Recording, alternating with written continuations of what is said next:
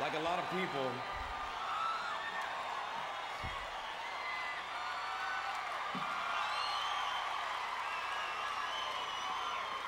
lot of people, I've been a Roy Orbison fan all my life. But 3 or 4 years ago, I actually got to know him. It was a time when I felt very close to going off the deep end.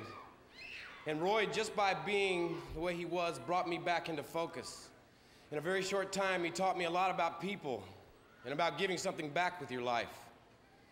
Few of you ever got to know Roy Orbison, and some may wonder, like I did, what exactly his songs of Lost and Lonely Dreamers have to do with the homeless. Well, the answer is a lot. His songs are about cracking open the shells of our lives and letting other people in. And when we're together, everything feels all right. For a while.